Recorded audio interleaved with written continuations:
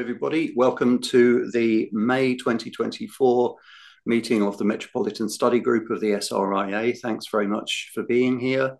And I'd like to make a very special warm welcome to everybody at the Atlantis bookstore in London, and in particular to our speaker today, Geraldine Beskin, who is the owner of the Atlantis bookstore. Geraldine, it's lovely to see you. It's been a few years since I saw you in person. Yes. And yeah, I'm really looking forward to your talk. Yes. I'm just going to pin your image to the screen for the purposes of the recording. So if you could just hold on for one moment while I do that, please.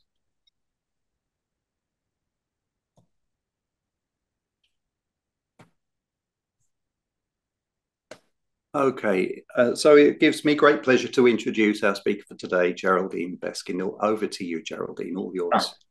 Well, it gives me great pleasure to be invited again to talk for the SRIA. I had the enormous honour of talking about Frederick Copley for you last year, maybe, and to realise I'll be told I was the first woman ever to do it in 156 years was really quite something. So I'm glad to see you've all mended your ways, and you're a lovely bunch, and I'm very, very pleased to have you here. So the shop is in my co-owner's and daughter's, Barley Beskin's, hands this afternoon, and I've got the easy job. I'm sitting down and talking, which is rather what I like to do. So the Women of Golden Dawn, they're all very dear to our hearts. They were pioneering. The Golden Dawn was a pioneering organisation in so many ways because they blew the dust off sort of the medieval magics and things, and they took it away from being mysticism, which had been the great strength of the Theosophical Society, and they made it dynamic again. And if it hadn't been for the Masons who were involved, it wouldn't have had the structure that it had. They were used to rituals. They were used to a beginning, a middle, and an end. They were used to the symbolism of things. And they really made it a very worthwhile organisation, which is still going in many iterations around the world. So I'll concentrate on the women because they were one of the great dynamic things about it was that men worked as equals as men, which even in late Victorian times was relatively unusual. But in 1865, 160 years ago, Elizabeth Sewell, who was a schoolmistress, wrote, "Girls are to dwell in quiet homes amongst a few friends, to exercise a noiseless influence, to be submissive and retiring, to be guarded from over-fatigue, subject to restrictions, seldom trusted away from home, simply because if she's not so guarded, she will probably develop some disease. Wow. Any strain upon a girl's intellect is to be dreaded, and any attempt to bring women into competition with men can scarcely escape failure." She was a woman of power. 20 years later, when the babies that were born that we're talking about, when Miss Sewell was in charge, they'd become the new woman. They'd walked straight past her. Thank you very much. And she went to university. She went to the gym. She sometimes smoked. She sometimes smoked in public. They rode bicycles. They were a great worry to people, though, still, because another lovely quote is that women had come to be seen as monstrous goddesses of degeneration, an evil creature who lorded it over all the horrifically horned beasts which populated man's sexual nightmare. Stay here now. we walk amongst you, Alistair, don't worry. That's your nightmare. Yes.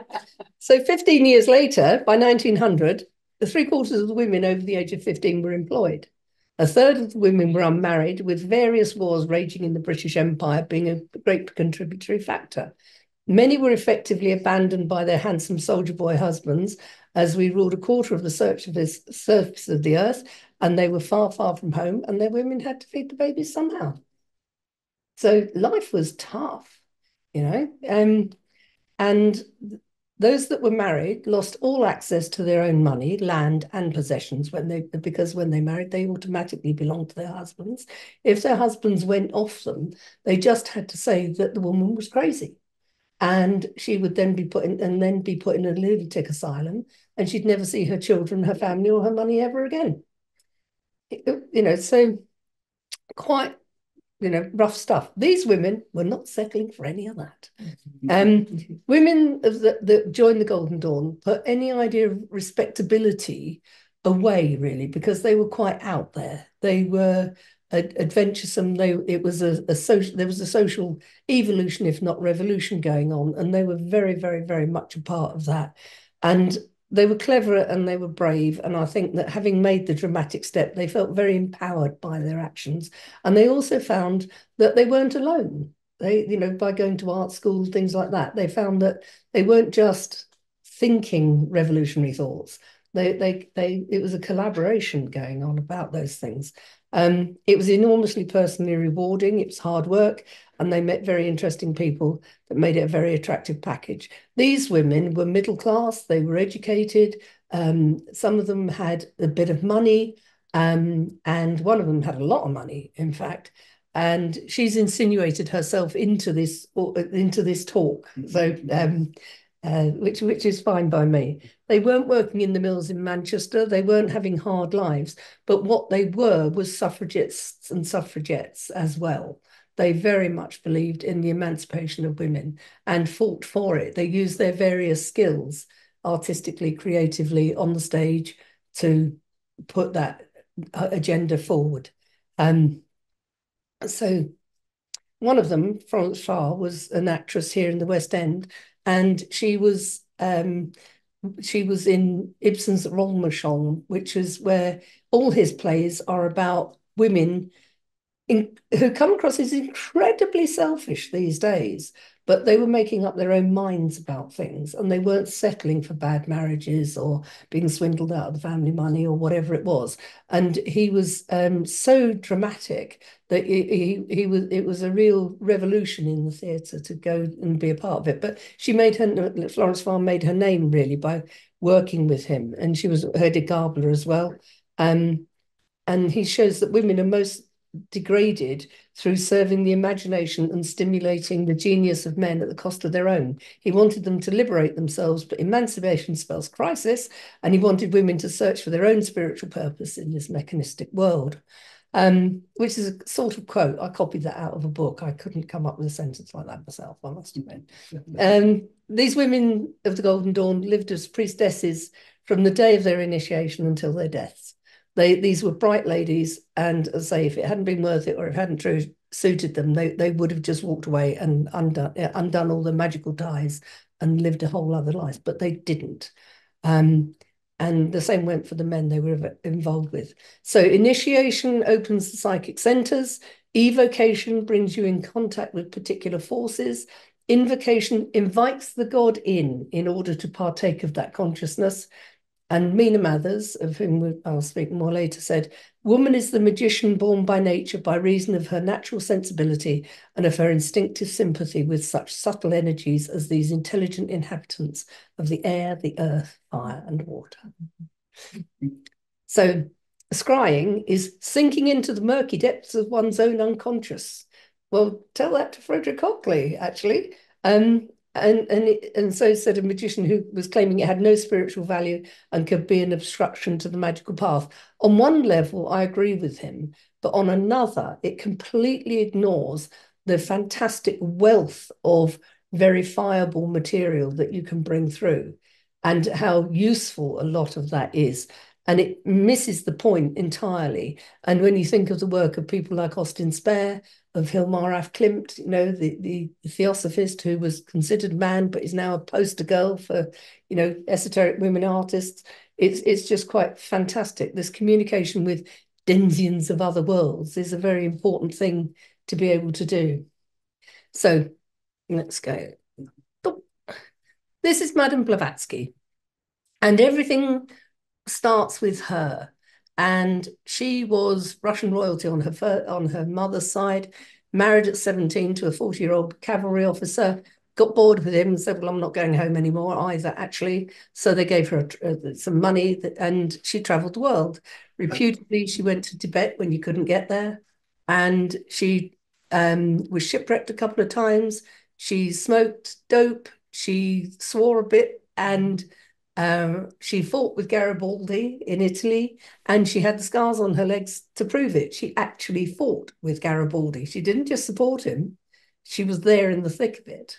Geraldine, I'm sorry to interrupt you. Could I ask you, please? It seems like you have a presentation there with images, but we can't see them. Is there any way to share those images? Yeah. Shall I give you screen sharing? Yes. 1 second, please. Sorry, Shane. Hold on. That's okay. I wasn't aware that we were doing that. You should be able to share your screen now. Okay, hold on 1 moment.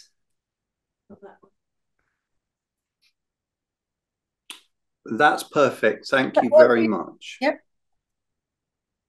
Yeah, sorry for the interruption, but that's great. Thank you. Okay. Yep. Good. And the only other thing, well, a couple of things I was going to say about her was that her governess, who taught her English, came from up north, so she wouldn't speak English in England because she sounded like someone from Coronation Street.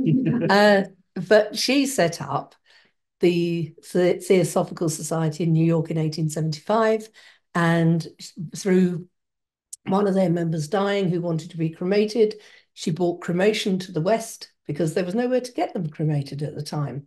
And then New York being such a melting pot, lots of cultures said, we'd like to be cremated too, please. And it started that whole trend. So, but say she was absolutely fabulous in lots of ways. Men and women joined. They used to go to their meetings in evening dress with long white gloves and, you know, their diamonds and things like that. All very genteel, very civilized. After a few years, Masons had joined and they wanted a bit of ritual. They wanted a bit more substance rather than this mystical stuff she was talking about. And so when the Golden Dawn happened, they said that they were going to join. And she said, you can't belong to both organizations, because she saw it as a threat to her. So some Masons from Preston came down and said, look, love, if we can't belong to both, we'll take your membership with us. So she very sensibly said, well, of course you can belong to both organizations. There's not a problem at all. So, so that's where a lot of these people met, and Westcott and Woodman and all that early guard would have been very well aware of the Theosophical Society. That's where it grew out of. This is a drawing by Mina Mathers of her mother, and very little remains of Mina Mathers' stuff. We have the portrait of MacGregor Mathers upstairs in the shop. I have another one at home that belongs to somebody, and I keep meaning to bring it back, but I never quite managed it. I took it home for COVID, and it's it'll come back soon. But this is her, and she was proper bohemian, basically, and she'd cut her hair, and she was a fascinating woman. She was born on the 28th of February 1865 as the fourth of 7 children of a Yorkshire doctor's daughter and a Polish Jewish pianist, composer of operas, who worked with Chopin and was sometimes successful, and he was always temperamental. So she spent the first few years in Paris, where they had wandered around Europe slightly. And then when they were 9, she was 9, they came to London and settled in Bedford Park. And the whole development of Bedford Park is a whole other day-long thing. But the Golden Dawn people and their families and extended families lived there. It was just simply stunning. So she was at the Slade, which had only allowed art school, which had only allowed women in a few years beforehand. And that's where she met Annie Horniman. And they had one of those sort of young women's passions for each other. They had a passion for each other, and they swore undying friendship, and they were never going to marry and all that sort of stuff. And it soon became apparent that Mina was a better artist, and Annie accepted that she wasn't as good as she wanted to be as an artist as well, really. Her brother, Mina's brother, Henri Bergson, was the philosopher, and he won a Nobel Prize, and he was also the first president of the Society for Psychical Research. A very interesting man, and in Europe he's understood and accepted. Over here, not so, but he really deserves being read. He's interesting. She looked like a witch, a gypsy, a priestess of Isis, an Egyptian priestess. She invented graphomania, which is where you take a line for a walk. She invented collage 10 years before Max Ernst claimed it. She was really forward thinking. This is her when they were in Paris. I can't remember, 1901, 1904, something like that. Big exposition they had going there, and they put on Egyptian rites, and she painted the backgrounds, and the people fainted when the figures that they thought were absolutely static Egyptian gods moved. She brought them to life, and they just absolutely amazed people. This is the man she married, Samuel Mathers, and he was super fit. He would box and he would fence daily. And they met in the library, in the British Library at the top of the street here, along with everybody else, really. And, you know, it had Karl Marx and everybody sitting there at various times. Karl Marx, Dickens, and MacGregor Mathers. You know, what a queue for the tea that would have been, yeah. So, but he was very clever. He didn't have any sort of background that was worth talking about, but he was a deeply passionate, very clever man. But the British, of course, being class-based, looked down on him rather, and appreciated what he was good at, but just didn't really like inviting him around for tea. Mina said, he's absolutely fascinating, but I'm not going to marry him. And then, of course, she did. Annie resented that to some extent. But so you then have Woodman, the North London, Woodman, the agriculturalist. You have Wynne Westcott, the North London coroner, and Mathers. And they decide to set up a magical order because they'd found some cipher manuscripts and they were going to work them. So they set it up. And then the first person they initiated was Mina Mathers on her 23rd birthday. Now, they didn't know if she would fly to the moon, be insane by the end of the ritual, a puddle of green slime on the floor. They had no idea of the potency of what they were actually saying and doing at that stage. And then they realized that it would seem to be okay. And so they progressed with the cipher manuscripts and putting in more and more bits. What's interesting about cipher manuscripts is, as well as all the whole, you know, are they real, are they not? The tarot was the first thing that people were taught. This was the outer order. And from Zelator onwards, you were taught things like the tarot. And so that by the time you went into the second order, everybody knew what everybody meant by what was said. You know, red means blah, blah, blah, blah. You know, so that you had your basic training in the outer order, the first order, and then the second order didn't exist at the time. Mina Mathers wrote all that up. So she was incredible, absolutely incredible. So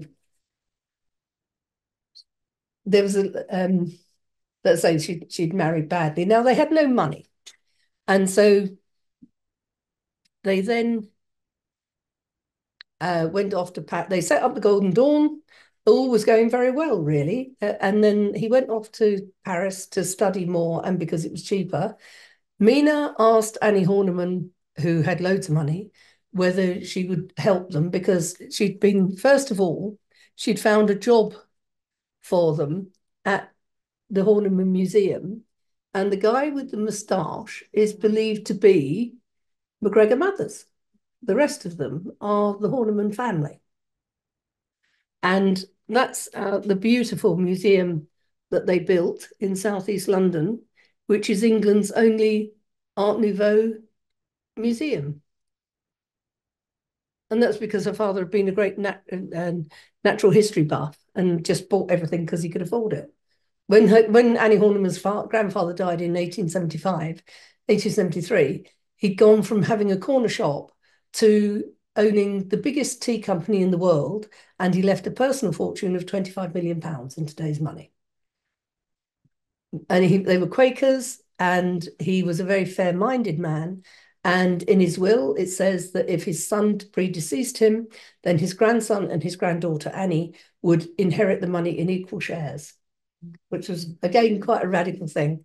Her father wasn't a Quaker. He was a very liberal-minded man. He was a liberal MP for Falmouth. And he was very good with her. It was with Annie as well, but she was an awkward soul, and really, but she had her own rooms in the house, so she could have her own friends there, and she was quite radical in lots and lots of ways. But she established the Matherses with £300,000 a year, which was a lot of money then. And they never had children. They always said that their marriage was non-consummated because they were devoted to the great work. You know, they couldn't afford to bring kids into their intellectual, magical world as much as anything else. It wasn't just the money. They were busy with other stuff. And eventually there was a big schism in the Golden Dawn, which Aleister Crowley usually gets the nagging for, but it was Berridge. Dr. Berridge was a sex pest, and he caused a lot of difficulties. You then had Florence Farr doing rituals where instead of evoking something into the temple, they were invoking into themselves, which was considered extraordinarily dangerous. And it was all right, and Alan Bennett, people like that were involved with all of that. So it became quite a maelstrom. You then have Annie Horniman, who didn't make a move without consulting her astrology and her tarot. And if she took against you, and this was her modus operandi, really, she did it with her theatre work and all the rest of it. She took against you, she would hunt you down. You could not ever make amends as far as she was concerned. And she was running London, and she kept saying to, sort of sniping at Mathers because they constantly needed more money. And things were getting difficult to hear because she wasn't very good at man management. And so she just kept on, and it fell apart. If you read the letters, she is the one who's saying, and he did this and he did that, and then on the 14th inst, such and such happened, all the rest of it. Mathers, for a long time, has been said to be a madman who was drunk and all that. But his letters show a very even hand. He doesn't write in green ink and capital letters or anything like that. And he's the man who's a day behind with the post, basically. He wasn't in the thick of it. And eventually he said, "Oi, you lot, stop it. This is my order, not yours. I'm running it. I'm the head of it. Do what I say. Just backtrack." And Annie Horniman said, "No, we're not going to." So he then had to expel her, and it all went on like that. Aleister Crowley was his great chum at the time, who'd been fast-tracked through everything because he was super bright. He went over to Paris and said, "It's not fair, they're doing badly." So Mathers then famously put some dried peas into a sieve, named them and shook them about as a sort of a curse against the members. And then Crowley came back to get vital papers and things like that for him. Crowley gets all the headlines for his role in that, but the mastermind really was Annie Horniman. I will develop that further on another occasion. Okay, but it's so, and I say we're very pleased. Oh, what have I done, Alex? What have I done? Hold on, I've confused everything. Bear with me. There we are. Lovely. Yeah. So very pleased to have that up in the shop. It was offered to Ithel Colquhoun, and Mrs. Thing rang her and said, "Do you want the portrait of Mathers, or shall I put it on the bonfire with the other things?"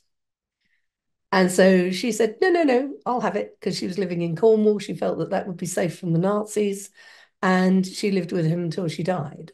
And then, as I'm sure all of you have heard, it was then offered to me, and it cost me many months' mortgage money and a thumping great row with my husband, but I remain unrepentant. I love him. So as I say, we're very, very fortunate to have that. It's also extraordinarily difficult to photograph. In bright daylight, it's very different, and you can see the jewels in the hilt of his sword and things like that. So it's a very fine thing indeed. And you can't blame people for wanting to get rid of it, because one of the things I've brought in as a bit of a show and tell is a newspaper cutting from 1966, when what they thought was a witch's box was found on the beach near Brighton, and it has Golden Dawn regalia in it. And it also lists all the bits and pieces, and it was all magical stuff that they found in there. And there'd been a landslip in somebody's garden, it landed on the beach. And fortunately, it was discovered before it had been got too damaged by the water. And so we have the fire wand from that cache upstairs as well. So as I say, Mina Mathers Mathers died in Paris in 1919.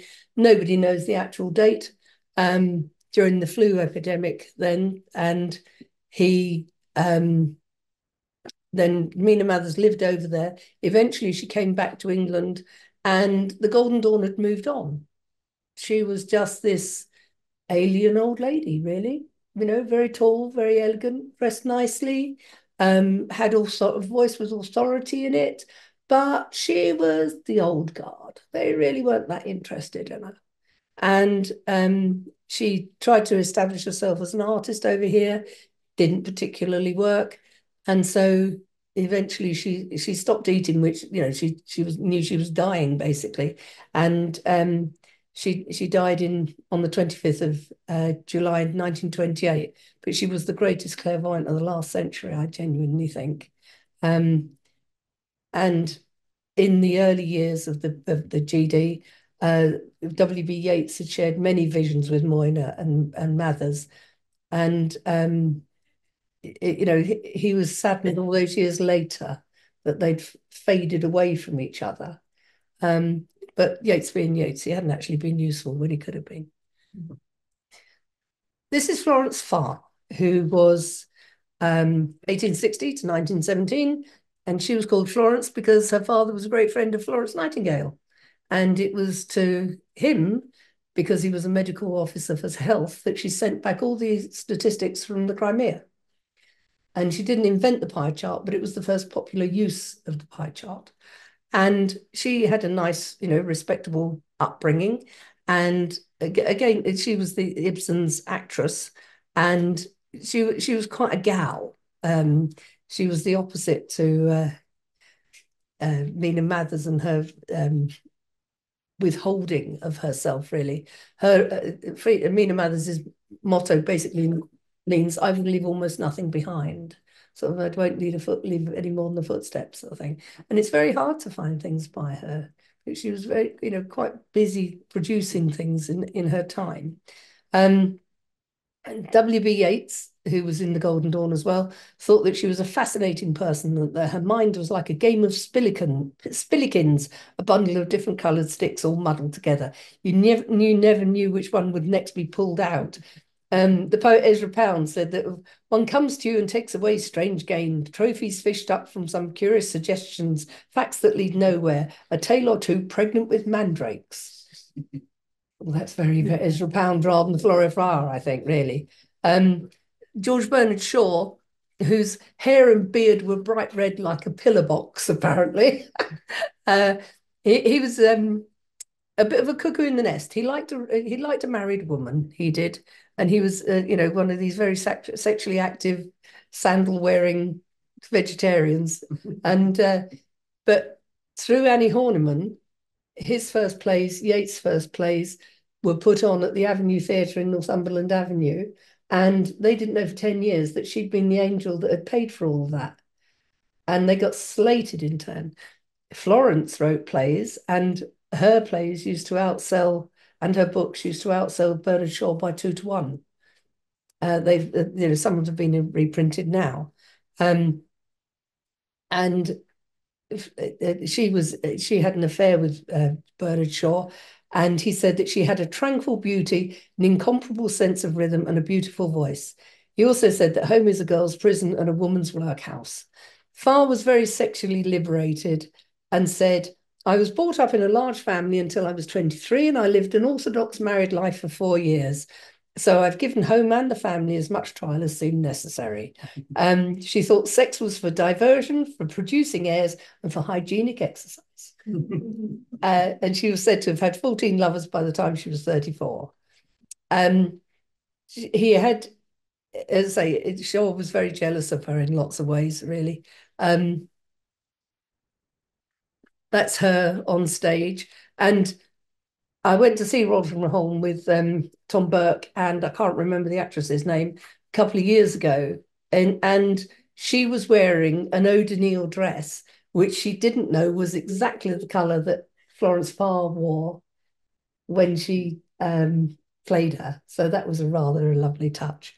And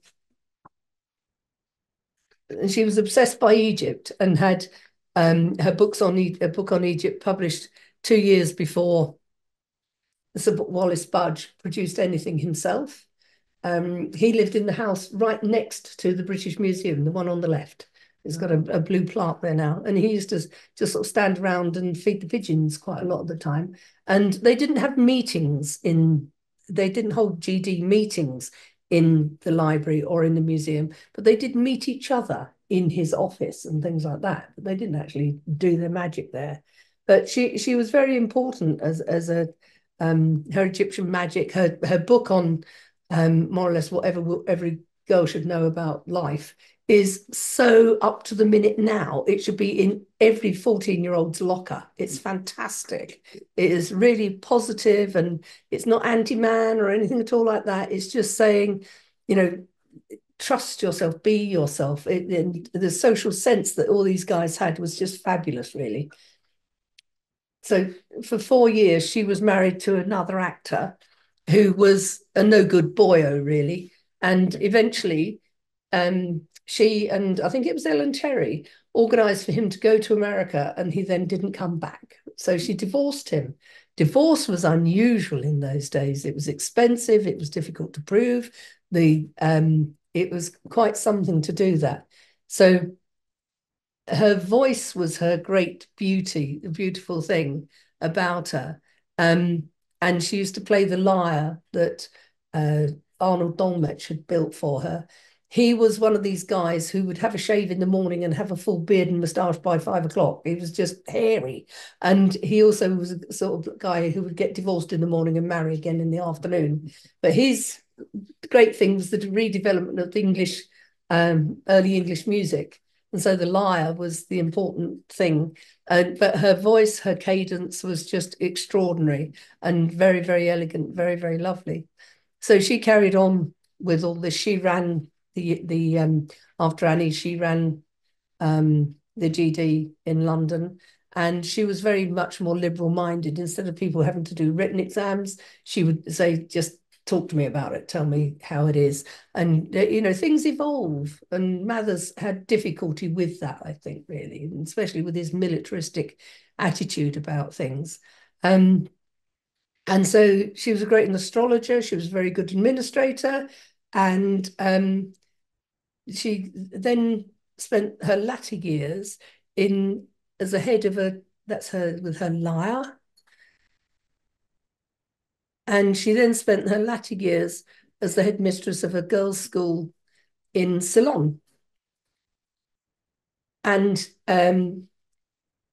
she then got breast cancer and died over there, but sent a very lovely little pen and ink drawing of herself with a leaf-shaped scar, having had her left boob chopped off. George Bernard Shaw said she only went there because she was getting a bit old and her looks were fading. But she'd been the only woman that he had wanted to get divorced so he could marry her. As I say, he far preferred a married woman, instead of which he married a nice drab lady who functioned for him, and they lived in quite some austerity. So she also was involved with the I Ching, alchemy, Enochian, and she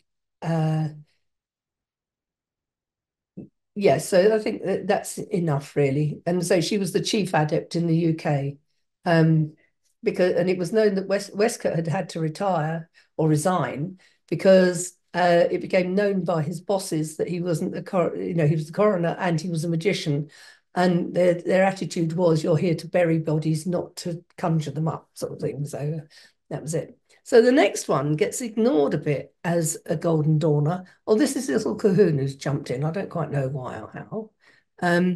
Oh, right. I'll go to Little Cahoon then. So she was an Indian Army officer's daughter. She's quite a hit with lots of people now. She wrote a very difficult, long alchemical novel called Ghosts of Hermogenes. She wrote a couple of other books about psychic travels in Ireland and things. And she drifted about. And she went to Rodin, and she was a surrealist, and her name is on the rise again. The Tate have got quite a lot of her stuff, and it's coming out in dribs and drabs and dribs and drabs. And as you all know, esoteric women artists are a very hot ticket currently. But she was there way ahead of other people. And she was she lived down in Paul.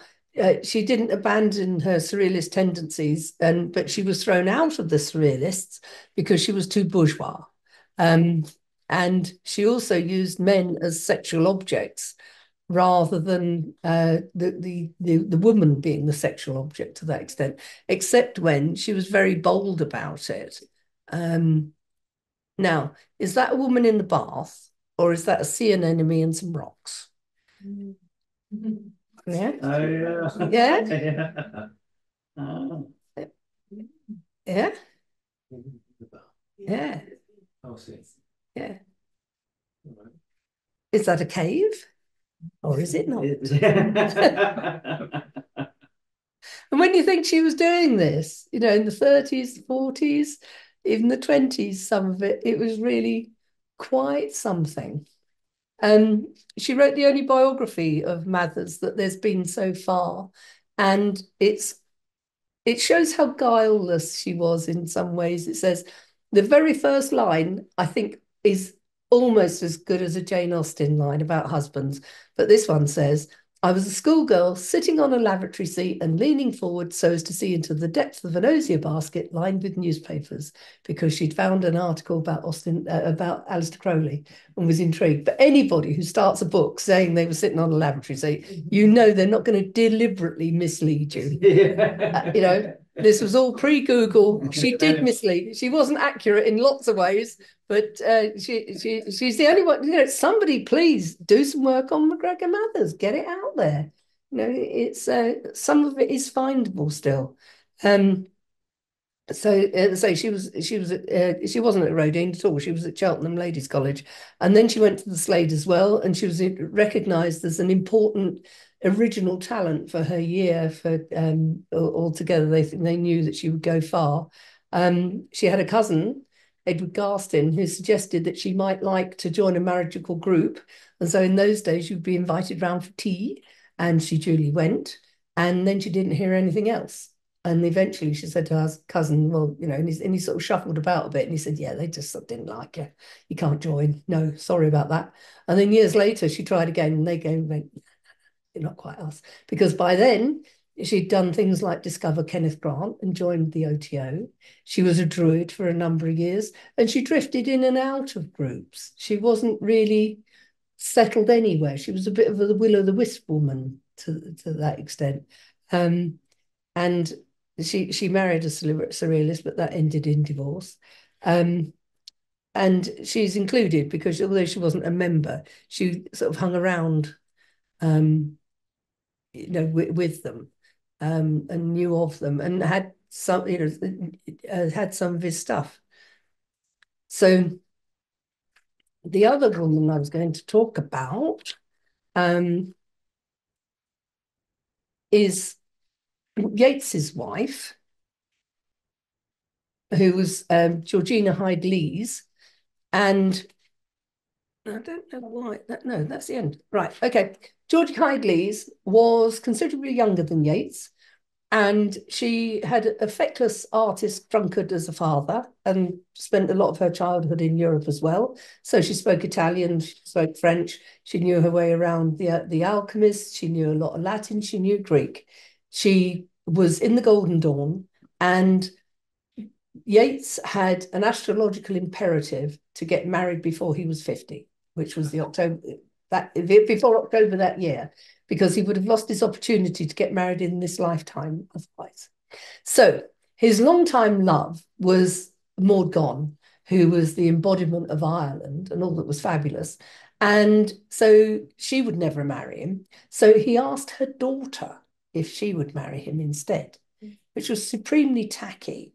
And she basically said, like, no. So he then married Georgie Hyde-Lees, who wasn't this passive little soul at all. She was really a smart cookie, well educated, and knew a lot of magic, even though he'd been around for longer. And on their honeymoon down in Kent, she started doing some automatic writing. And I said this the other day to someone, I've never thrown a book across the room, but I nearly did in this case, because there's a biography, I was reading it, and it said, oh yes, well, she was so much younger than him and he was so much more sexually experienced than her, and she was so shy about contraception and things. She just used the cover of automatic writing to sort of discuss contraception. And actually, she was worth more than that. And she actually had 4 controls that came through to them. And they used those 4 controls forensically for the next 40 years, because Yeats never left the Golden Dawn, and neither did she. And one of the first messages they got through was the entity said, I have come to give you new metaphors for poetry. And with that, he began, after an 8-year drought as a poet, he then became the great modernist poet of the era. And arguably the 20th century. He won a Nobel Prize for his work. He was helped design everything from the Irish Free State's coinage up and down the scale. He was absolutely fated. Georgie produced 2 kids, a boy and a girl, and he bought a tower over in West Cork in Sligo to Ballylea, and for £35. But it was her who arranged to have the bog drained, to have the big bridge rebuilt. She was pregnant and painting the outside window frames and things like that. She organised him, and she was also his helpmeet. If she hadn't been a good, good with the automatic writing, would have got nothing through. Yeats would have just faded and just been yet another Irishman who sort of feathered on about the old country and, wanted to be recognised and was just a minor poet. So I'd say she's a very, very important woman. And then she organised him, as I say, and put up with an enormous amount, and because he was serially unfaithful to her. And she, for instance, Maud Gonne was being hounded by the Irish for something. And so she'd lent them her house in Dublin. And so she knocked on the door and said, help, help, help, let me in, let me in, let me in. Yeats turns up at the door and says, no, terribly sorry, I can't, my wife's got a headache. Slammed the door in her face, left her to the ravening mob. Yeats was fabulous, but he was also absolutely disgraceful. Very, I love him and hate him in equal measure, really. But say Georgie Hyde-Lees was his helpmeet through all of that. And even things like, as he got older and his sexual powers waned, she had to sort of be with him while he had monkey glands injected into his testes to make him more virile. I mean, that man was desperate to keep on going, really. Anyway, when he died, it was in Paris, and after the war, excuse me, hold on.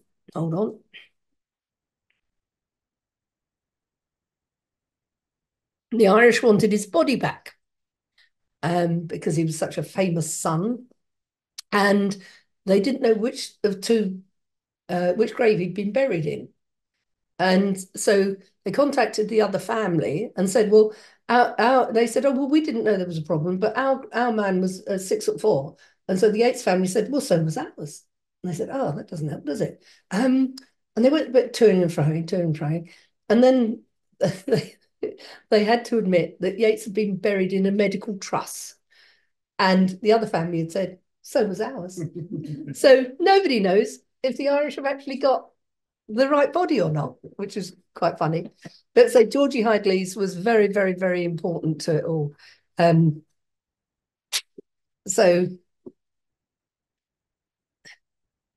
That's a portrait of the old Annie Horniman, who I have spoken about. That's her shortly before she died. Why she's important is because of all the Golden Dawners, she brought more joy to the world than any of the rest of them. She never married. She had bright ginger hair. When she was at Slade, she had a haircut, and Mina Mathers said she looked like a ginger cat. So she became known as Tabby, and she used to purr when she was happy, and she'd hiss if she didn't like you, and all the rest of it. But she was very serious about her magic. She never did anything without consulting the stars and primarily her tarot. Even the I don't know where it is at the moment. Hold on. Doesn't matter, I'll find it in a minute. Even the logo for her theatre work had a magical glyph on it always, and she would give the explanation in the programs of what those glyphs meant. So as I say, I'll find that later. But she went over to Ireland because she saw Yeats's genius, and she paid for the Abbey Theatre to be started. And she loathed the Irish, but she thought that they were entitled to produce their own work to that extent. And again, the rise of the women and all the rest. She loathed them, but she financed everything. Yeats was loyal and disloyal to her. She'd made all her money in trade, so she looked down on the peasants. But Lady Gregory, who was Yeats's other great friend, was Anglo-Irish landed gentry, and she looked down on Annie Horniman. And a part of Annie Horniman's whole tick through her life was that she was a liberal-minded woman from a liberal-minded family, and she didn't have a chip on her shoulder because she was trade, because she knew she could buy and sell most of the people that she ever met. But she didn't like being looked down upon.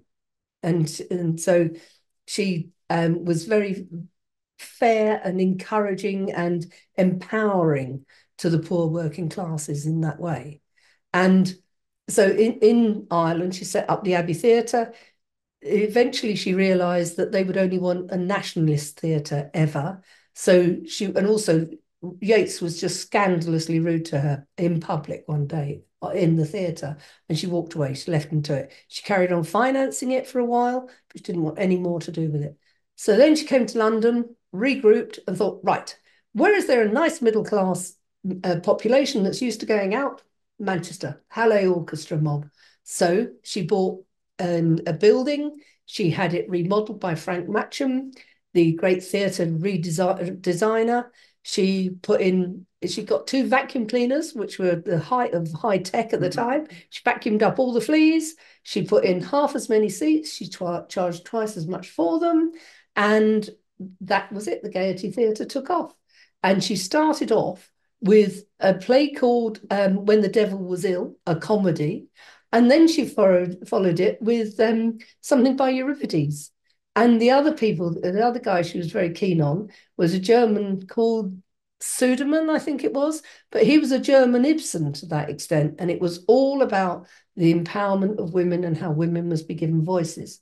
She also did away with unreal sets and the frills and fancies and all of that. She liked people to wear plain dress as much as possible, so the words and the acting were the important thing. She wanted it to be as kitchen sink drama and as real as possible, because all magical ritual is a psychodrama, all theatre is a psychodrama, and she wanted that magical aspect of theatre to weave in and out of it all.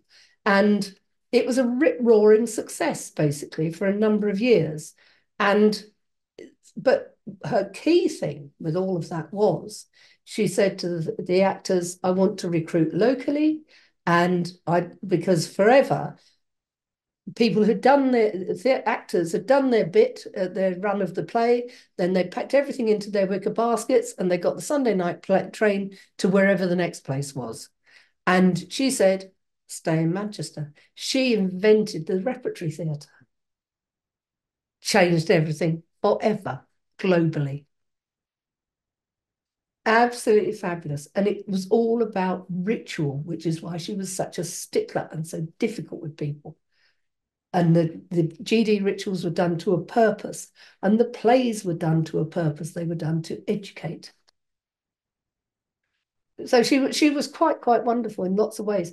Years later, when Lillian Bayliss, who was young at the time, her aunt Emma Cons said, right, they were going to turn a temperance hall into a theatre. She put Lillian Bayliss in charge, and she said, it's all right, I know I can do it because I know a woman did it once, Annie Horniman, and I know I can do it again. And she was in charge of the Old Vic. And then she invented the Royal Ballet, and then she invented the Royal Shakespeare Company, and so it went on. So these women were just utterly remarkable, I think, really. They kept their passion throughout their lives. And hold on, I've just got a bit to finish with.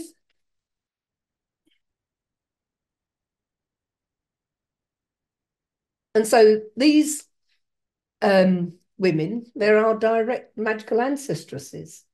They live on in their writings and their art, and because of their actions and the influence they exerted in the Golden Dawn. There are chemical pairings with men with great intellects that they at least rivaled. Their independence and willingness to lead dedicated magical lives are great legacies. And then it's up to us now to carry that torch on, magically or not, and to not let them down, I think, is honestly. So this is a small tribute to women of great stature, the women of the Golden Dawn. Thank you.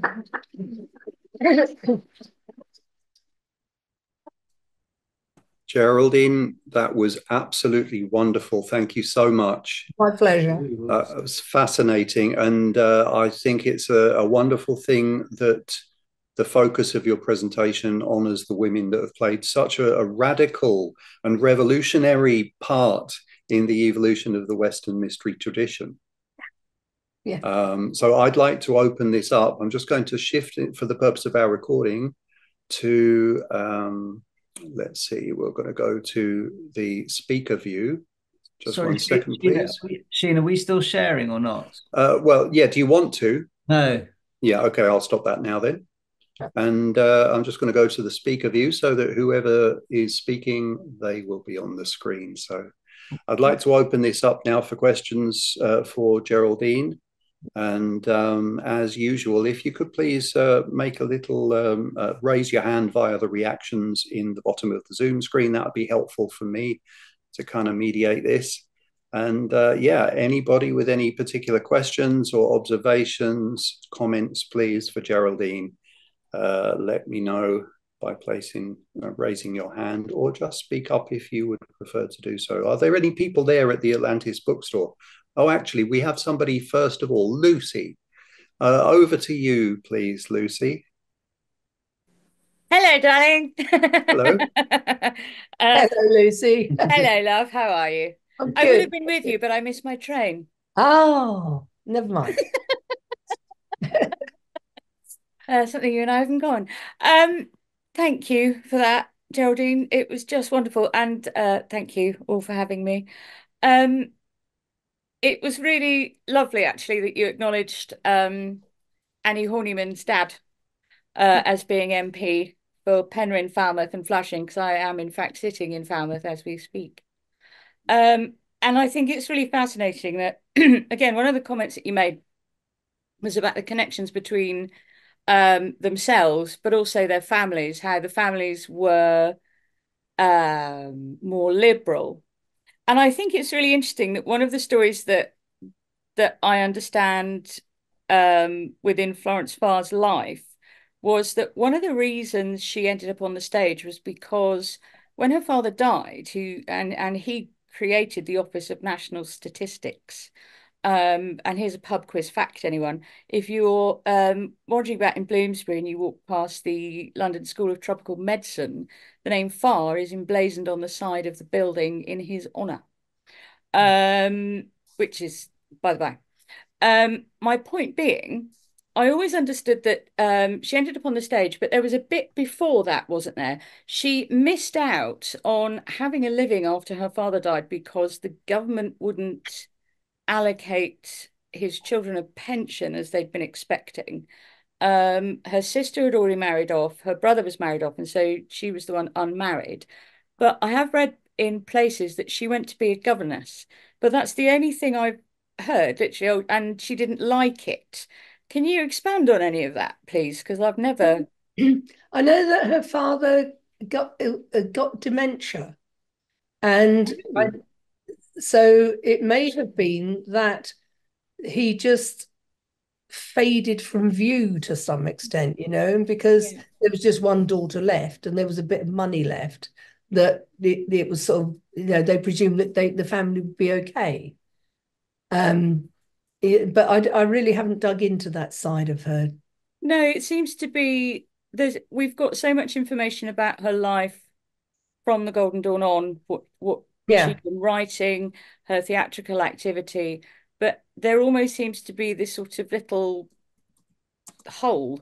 We know more about Annie's journey because obviously her father had the Horniman Museum, they were all part of that. I was just curious because, like I said, there is in the biography about her, there is just this comment that she went to be a governess. I just kind of wondered how she would have got on with that, really. And the only reason I've picked up on that fact is when she was imperator of the temple in London at Isis Urania, she would have been training and teaching. Yes. And also, you don't know, I think the word governess is one of those things for nice middle class ladies. Their status wasn't quite servant, and certainly wasn't family. It was a difficult one. But someone like her, she could have, it could have been, didn't her sister marry a Paget? She could have given singing, dancing, elocution, artistic lessons to their kids. And so she, they gave her a few pounds for doing that. It could have been one of those things rather than being, a sort of a Jane Eyre type figure. I just can't see that fitting with her at all. No. So I don't know. Good question, Lucy. Good question. Thank you. I mean, I do know that Florence ended up living with Henry and Etta, her sister, in Bedford Park. Yeah. Which to me is the most sort of important cluster of GD members when they all ended up flocking there for one reason or another. And that actually was after her divorce that you mentioned, I think. Yeah. It's but he seems to have been the classic ne'er-do-well. He was young, he was handsome, he was a drinker, he was full of bright ideas, all the rest of it. And you can see that he would have captured that side of her very, very well indeed. But he just didn't want to grow up and grow out of that. She had much more wit about her, really, and to stay with him. No, I don't know whether if he appears in any of the American theatrical biographies. Oh. Because I've never taken much notice of him, but it's just possible because he came from a theatrical family. Yeah. And so maybe she's mentioned in those, but it's digging I haven't dug. Fair enough. Thank you. Lovely to see you. I'll see you soon, I hope. Sending hugs from Cornwall. Thank you. Thank you, Sue. Bye-bye. Thank you very much, Lucy. We have a wonderful question in the chat here from Rowena. Thank you very much, Rowena. And let's see, the question is, Ellen Terry semi-adopted the artist of the Rider-Waite Tarot, Pamela Coleman Smith. Do you know if she met with Florence Farr?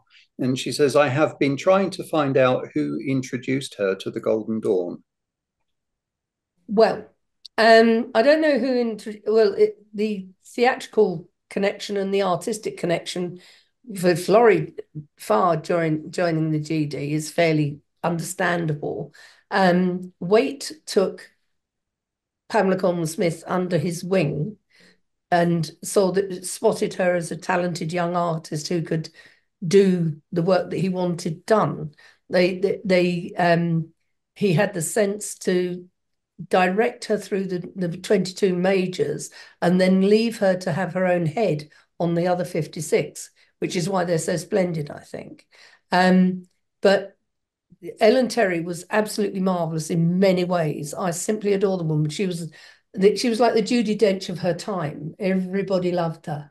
And she'd got married to an artist, Watts, when she was 16. She'd gotten fed up with him, so because his mother was weird, I tell you. And then she had 2 kids out of wedlock, and she worked with Henry Irving, who was the first actor to be knighted at the Lyceum in the West End for many, many, many years. And his manager was Bram Stoker, who wrote Dracula. And if you look at the Lyceum walls, it has Irving, Stoker, Terry on it. And she was just warm, motherly, fantastic. She came from a theatrical family. She was very rich, and she had lots and lots and lots of people in her entourage. But what kept Pamela closer to her, I think, is that she was, excuse me, she came from an affluent, creative, artistic, business-like American family, but she was the age of Ellen Terry's daughter, Edie, who lived in a lesbian menage a trois down in Kent together, and Pamela Gorman Smith was one of their great friends. And then what made her drift away was that she became a Catholic. And she was also here, there, and everywhere all the time. She wasn't particularly a sticker at things. And it would be, because the esoteric world was a small world then, it's not, and it was all centered around London, then it would have been easy for her to meet Waite and, through that just sort of friendship groups, really. I haven't got a definite who it was, but it would have been someone around and about in the group, because you don't have to belong to the same thing to know loads of other people who have similar interests. But she was great. But Ellen Terry was simply marvelous. And I we have a tarot exhibition here at the moment with the first ever article and the first ever images of the Waite deck in that, written by Waite. And we also have photographs of Ellen Terry holding her white Pomeranians, which she loved and have changed quite a bit from the Poms that you see these days. But I like to think that the Fool's dog in the Waite deck, the PCS deck, is based on one of Ellen Terry's dogs. So compare and contrast. It works for me. So, yeah. That's wonderful. I'd like to ask you, please, first of all, right at the beginning of your talk, you read some extraordinary passage. I don't know what that was from, describing the role of women, or the supposed role of women.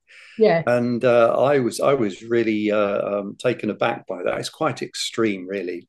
And it just goes to show how radical these ladies were.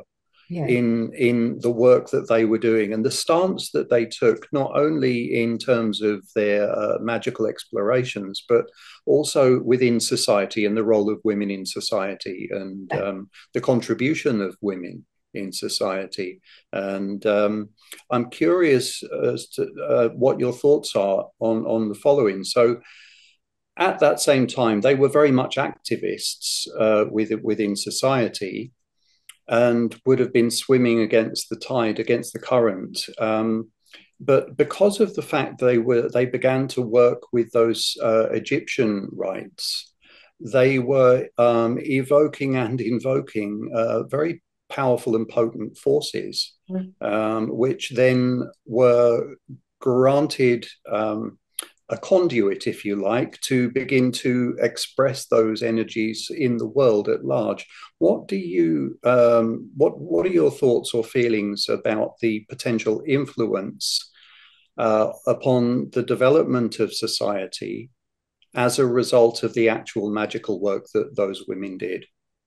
Oh, that's a bold question, isn't it? Because I tend to like to think that they were very sensible and they kept their magic within the temple. But so it didn't bleed into the rest of their lives, because it was first generation doing ritual in living memory, in some ways doing proper ritual magic again. But the wideness of their reading and the different sorts of people that they knew, their conversations must have been quite amazing. But also these people did it in public.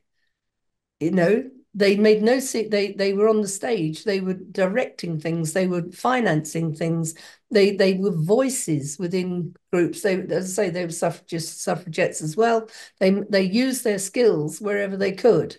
And so, but that magical side of them gave them a great confidence and a great structure to what they thought they were doing. But I think that they kept the socialist side of them, if you like, because a lot of them were liberal socialists. That was separate to the Egyptian gods, who they were trying to change society. You wouldn't dare try to change an Egyptian god. So I think that they probably just kept that very much in a box, but it was the heartbeat of their lives, really. But it is quite fascinating to think about magical thinking, creativity, activism. It's a very potent energy. Yeah. And the if you look at if you look at society now, the current state of what creativity is, and how if you talk about these very powerful women who were writing plays, putting on plays, decorating them, acting in them, whilst also Bedford Park is also a fascinating concept when you think about they're all living together. That's a really, really powerful conduit for creativity, and with that sort of magical essence as well. And you kind of think about it like, what would be the equivalent now? I mean, where is that creative, that mixture of creativity and magical thinking in today's society? If you think about it, if you look back now, it was so it was such a creative point, sort of politically and creatively. It's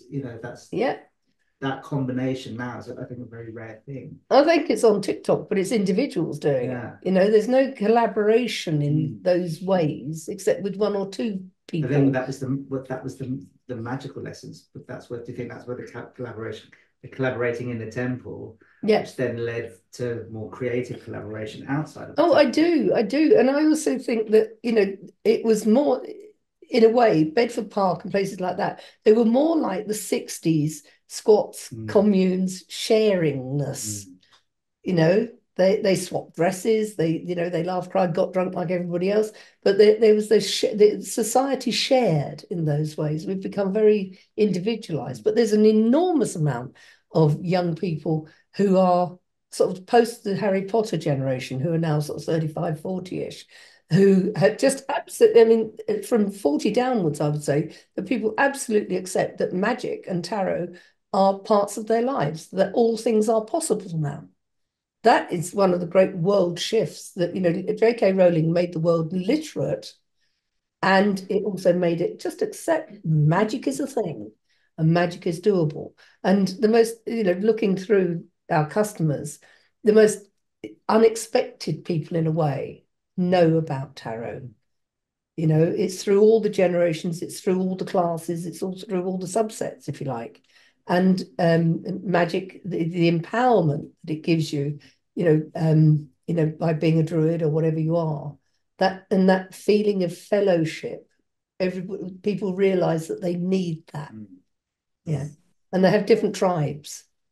Is it a case of in their lives and who they were? Is it a case of, does a pebble know that it makes ripples? I think this lot certainly wanted to, because they use their voices. Because if they're a pebble and they're interacting with these forces and they're thrown, they become a vehicle. Are they aware of the ripples? Potentially they're just who they are. And everything else everything else as a consequence of all their interactions in their life, just simply the ripples. Yeah. Affect everything else. Well, so I think because there was a public face to a lot of these women, that they really did know what they were doing. And more so than the men, oddly enough. You know, Crowley's a notable example. Alan Bennett died too young, but Mathers published, various of them published. You know, Waite did the more Christian mystical side of things, but he got it out there, and he got a lot of it out there as well. They used their passion to spread the word for what they were doing. It seems to be a lot more effective and long enduring. Yeah. Well, they're modernists, you see. They got rid of the these and the thous. They made it acceptable to the current ear. They could look like our younger generation are doing when they're no longer he's and she's, they're theys and Yes. theirs, and they're throwing back everything that sort of we're hanging on to. And, Yeah. for them, they're getting by on solidarity, really, but solidarity with everyone, because they can beat anyone. Yes. And they'll accept anyone. And in the face of everything that's going on, they're sort of coming together in communities, which is what Bedford Square would have been, which is what the homeschooling networks are, and the student encampments are, and it's sort of beautiful coming together. Yeah. And Bedford Park wasn't, a middle class enclave by any manner of means back then. No, it was a modern housing estate where you could choose the gable ends and the fireplaces and the style of windows and everything you wanted from a catalogue. It was speculative building. Geraldine. Alistair.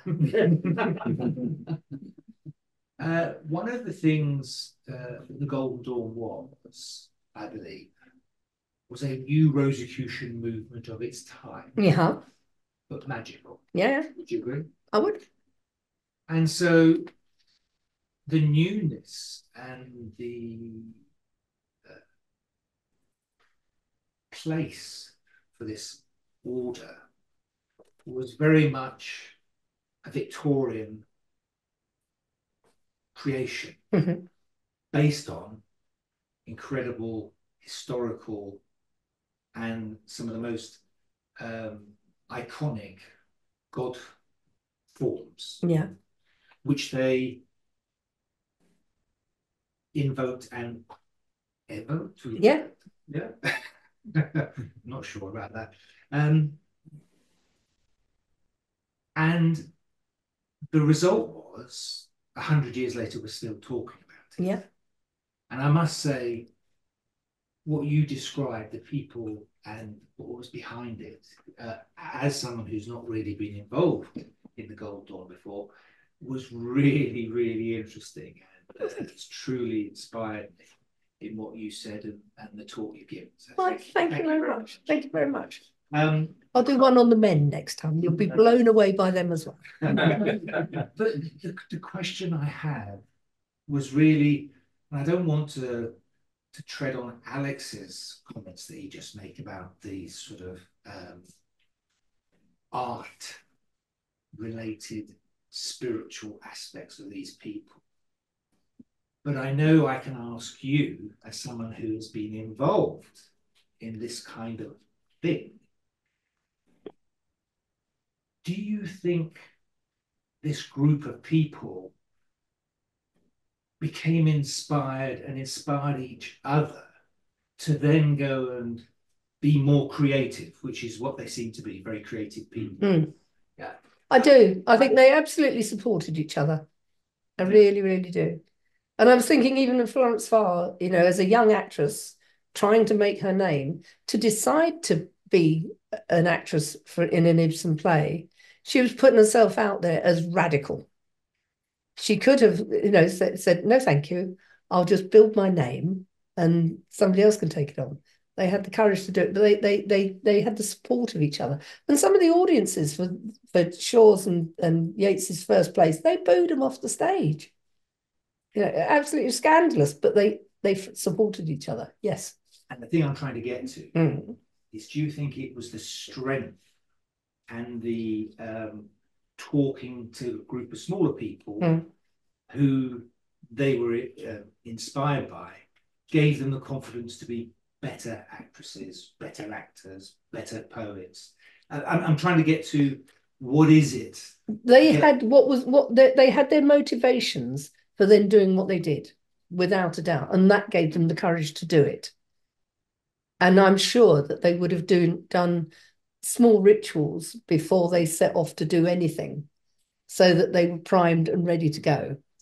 So can you imagine a situation where these people have done this communally, jointly in the Golden Dawn, and then taken that to their workplace, if you like, and thought about what they're going to do next, inspired with a rod of iron, if you like, and just gave them the confidence to do spectacular things. All of them. Oh yeah, I mean, even simple things like, knowing that every day of the week has a planet ascribed to it. So Monday is the moon day. So it's white foods, it's white clothes, it's white and slightly shimmery things even is to do with the moon. But it's also about the emotions. So if you've got to go to the dentist, which is white teeth, but you're very scared of doing it, make the appointment on Monday, but make it for Friday, which is the day of Venus, which is the day of love. So it's a gentler experience. A lovely dental appointment, right? But so it's using magic in those practical ways, as people still do.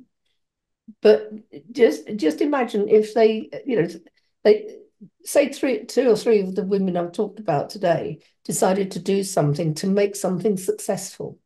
Yes, this is where I'm getting. They doubtless would have done that. But it wouldn't have been a full GD thing. It would have been, they would have created a ritual to make it work.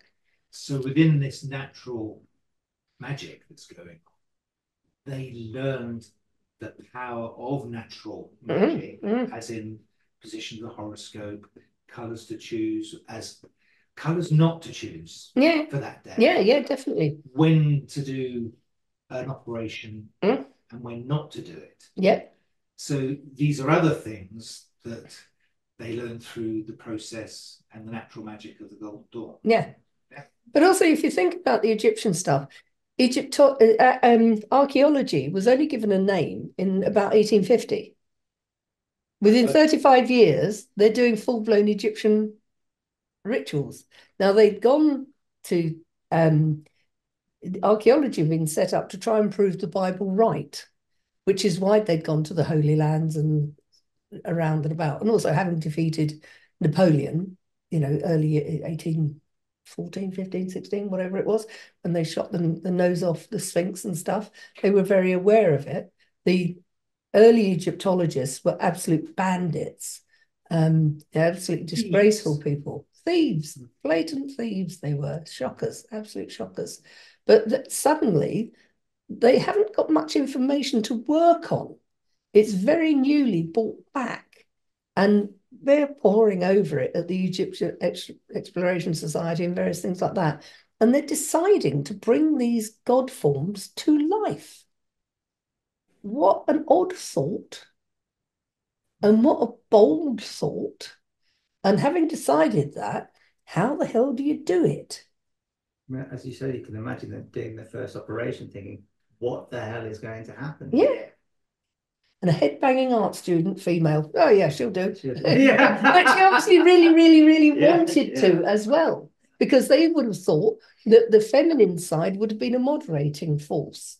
If they unleashed something, then they could have closed it down, but she was less likely to be attacked. That there would have been a respect for the feminine.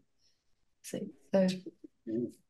No, did you want to? I'm sorry, guys. Something that relates to something that happened recently. The vulnerability of women. Yes. Which we discussed as a superpower of women, their alleged weakness, which is vulnerability. Did that make them more receptive to these Egyptian god forms than perhaps the men? I think their psychism did. Yeah. And back then, more so than now, a lot of men would have been good at order and structure. Yeah. And also the three chiefs, Mathers, Woodman, and Westcott, they were very used to ritual. These other people were, Mathers was older than me now, and by 10, 12 years, something like that. So his life experience had been quite different as well. And then these women coming in were young. And so they were complementary as a team, basically. I think the greatest difference, or to me, the most significant difference, is there was a place for the feminine in their rituals, full stop. I mean, yeah, an actual real place for women to aspire to and to be the leaders in that space, more so than probably in anything else I've come across. Yeah, but also they'd had the shining example of Blavatsky heading the Theosophical Society, which became extraordinarily popular. Yeah. Two things, if I may. First of all, just to say that my craft lodge, which was formed by Italian catering people, waiters back in the 19th century, works in Italian. We have, because you mentioned Madame Blavatsky, at our festive boards, we have Garibaldi's sword on the top table. I didn't see that. Yeah, we could arrange that. It's in a glass case. Sorry? The Lodge Italian. Yeah, it's in a glass case, and it's revered. It's we could get Blavatsky's blood off it, and we could clone that.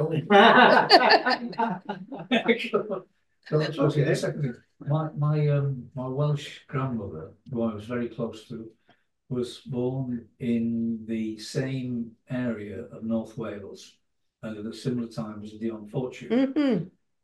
When I was about, I think it was a couple of years before I went to the grammar school, so it must have been 8 or 9 or something.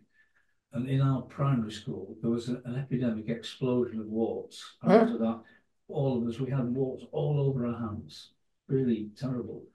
And my mother took me to the doctor who prescribed creams, God knows what. But nothing worked. Now, my grandmother, I was very close to my grandmother for the whole of my life till she passed.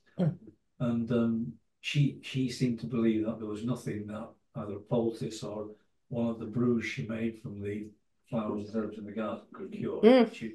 Anyway, the warts didn't go away, and the whole class seemed to happen the whole year. And she called me into her study one day. And told me to do something, which I now look back realise it was a magical spell. But how do you really touch it? I can't say what that was. So because I trusted it completely, I did this religiously. I had to do it at a certain time of the night. It was very precise. And I carried out this operation. And I was the only one in the school within like 3 or 4 days. The warts had all gone. So I always see that now. I've done my first initiation. Yeah. Set me on path to thinking about things. The point of the story is that I have no way of knowing if she knew the unfortunate, but she lived close by. Similarly, I would love to be able to find out. I wonder if there's any way I could research that to see if there was some kind of group if existed in the Llandudno area. There's been a book out by Troy Books, which is Welsh witchcraft. It's more likely to be in there. Troy Books, yeah. It's more likely to be in there than in Dion Fortune because her family didn't stay there. They moved around a bit. Yeah. But they were vegetarians and things like that. They ran a vegetarian wholesale business and stuff. They were Theosophists, and they were a very interesting family.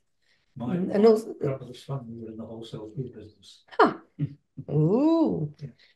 The gypsy cure for warts is to rub potato on. All right. Cut a potato in half. Yeah. Rub it on the wart. Bury the potato with the potato. I can't comment. Yeah. So did you use potatoes in that part of that? I didn't actually use potatoes, but I can't comment. I'll leave it at that. It's not something. I used to buy them off people for 10p. Not potatoes. So they weren't the warts. So they weren't theirs anymore, and that was very successful for a lot of people. It's an infection inside you, so I think you can treat it your mind. And my daughter grew a great big wart from on her top lip and just kept growing out as they do. Oh yes. We rubbed a potato on it. It's gone in days. It's fabulous. Yeah, but it could have been her mind rather than the actual action. But it's a gypsy. There's a fabulous gypsy book, Magic. Yes, found in High Council Library in Scotland. Yeah. It's the only one you can use that I've. Yeah, but it works. It works. Yeah, yeah. Banana skins as well. All right. Verucas and warts, banana skin, and the other one's black pseudo. All right. Geraldine, Yeah. Geraldine, we have a comment from a gentleman called Joe in the chat. And he says, this is a comment rather than a question. Thank you for a wonderful presentation, Geraldine. Your passion for the topic is clear. Your profound, almost personal knowledge of these people shines through. Near the beginning of the talk, you said that women's dignity had to go out of the window as a result, and then in brackets, or maybe a prerequisite of joining the GD. And then he says, I would argue that the content of your talk demonstrates that their dignity remained intact under incredibly difficult circumstances. Bravo to them and to you for sharing their stories. Well, thank you very much. Thank you very much indeed. I appreciate that. I really do. Yes. It's kind. Thank you. Is there anybody else who has any questions who are joining us online rather than the people at the Atlantis bookstore? Any questions? Otherwise, if there are people there with you, Geraldine, back to you guys. Yeah. Okay. Any more for any more? Anyone? Well, I was curious. You mentioned Heather Garber and how she was the play was influential. Yes. Just if you could elaborate a bit more on that, because that I found very interesting. Basically, Ibsen wrote every one of his plays is the same play to some extent, and it's it's about a woman who decides not to do what is expected of her. And I want to have a lover, and I want you to love me as well, husband. That sort of thing. And I can't remember the plot of it nearly enough, but like in Rosmersholm, the servants want some of what the rich people have got. And the women want what the rich women have got as well. It's about a leveling up to that extent. It's never going to kind of happen, but there's a great desire for it. They're all fascinating, and it's been produced a million times, so it's all findable. It's really interesting because that was my first exposure to drama. Mm-hmm. So Hedda Gabler and the Caucasian Chalk Circle, yes. the same author. Yes. Yeah. Yes. So it's really interesting that you mentioned that, and I found it as well at the time quite mind expansive and quite feminist. Yeah. Yeah. Quite empowering. Yeah. Yeah. Yeah. I mean, at the moment, the swing seems to be very much the other way. The poor men can't get a look into anything. And I don't think that's funny, really. It's too harsh. It's too simplistic. And I was talking to somebody who hires and fires people quite a lot, and he was saying that his bosses have decided he can only employ women. And I said, yeah, but women are cheaper. And he said, oh, no, we don't know that they are cheaper, even now. So very cynical. Shouldn't be. Yeah. No. An equal pay for an equal day's work, basically. I have a comment, please, or maybe a question for you. At the in the early founding days of the GD, as you mentioned, there was a collaboration, wonderful collaboration between these early priestesses and the resurgence or reemergence of the priestesses with very experienced Freemasons who had their understanding of ritual and, if you like, the more earthly expression or the form of things in terms of ritual and ceremony. And that collaboration was really quite revolutionary at the time. And right at the end of your talk, you said something that really struck a chord for me. And that was, now, of course, it's up to us. Meaning that those women who were pioneers then, they kind of set a precedent, really. They raised the bar. And so I'm curious to hear what your thoughts are regarding the possibilities of mutual cooperation and collaboration between different spiritual orders at this point in human history? I think there is, and I think there should be, and I think there always has been. If you've got like-minded people, then it doesn't matter quite what you call yourselves to that extent. You've got common cause. You've got a reason for working together. And we've been fortunate to grow up in until recently a very liberal society, and we're not so bothered by the barriers that used to be there. And I really very much hope that they don't go up again. It's easy to compartmentalize people because you can control them box by box by box. If you've got this sort of spider's web of people coming at the same thing from different angles, it's much more creative, it's much more fruitful, it's much more positive, and it has a dynamism, but it has a strength to it as well. And also what's been ignored is the magical abilities of the men who were in the Golden Dawn. Bob Gilbert's biographies and the various very good structural work that he did, Alec Howe did, all the rest of it. It doesn't say what those men's talents were. And it's not that they left it to the women to be psychic or to be good at drawing things or whatever it was. Somehow that's become known about them much more. But they were learning, they were being taught as well. So who was doing all of that? I think that Hockley was a generation before even Westcott, but he would have been aware of him, because you couldn't not have been. But Hockley's great thing, as well as being a great ritualist and a sweet man and all the rest of it, was his scrying. And the many years that he spent doing that. So that was a given, I would have thought, when they set up the GD, that you would work on that level. I'm sorry to interrupt, but the thing that we both know about Hockley is that he didn't do the scrying. No. He always had mediums, and he was just the person who wrote down what the scrying person said. Yeah, but it was a thing. I just want to correct you on that, because you and I know that's an important part of it. Yeah, no, he couldn't do it. I mean, he like John Dee was as psychic as a doorknob, but he had the questions, and it's important. It was the women that were doing the scrying. They needed somebody to write down what they said. Yeah, I believe it's not possible to be a medium and write down the same things. Oh no, they can't do it at the same time. No, not really. They should do automatic writing. So yes, but they certainly had an appreciation of denizens of other worlds being accessible.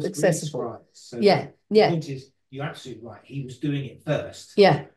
But the Golden Dawn wasn't necessarily all about that. But no, the relationship between women who are probably more connected and the men were benefiting by hearing. Yeah. And probably does the medium then need to be told what she said, because they can't necessarily don't remember. Don't remember. No. Oh. No. Well, so you could see that dynamic working in the Golden Dawn amongst those people who did that, because that was the later development, probably with the Stella Matutina, where they went more into that whole area of, and there's that fabulous tract, isn't there, of connections, talking about what mediums, if we call them mediums, were getting, and they would always need someone to write it down for them. So there was that dual purpose there. And also that would have been one aspect of the rituals they were doing.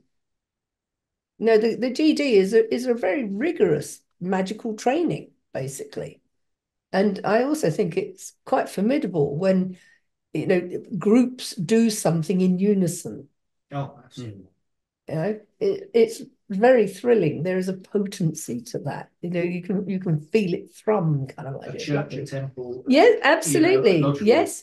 When you're like-minded people, the football crowd. Thing, it's wonderful. It's massive. Yeah, we've all felt it, and you're feeling it about a certain thing at the same time, which is powerful. Yeah, and that's what we're all talking about. Yeah.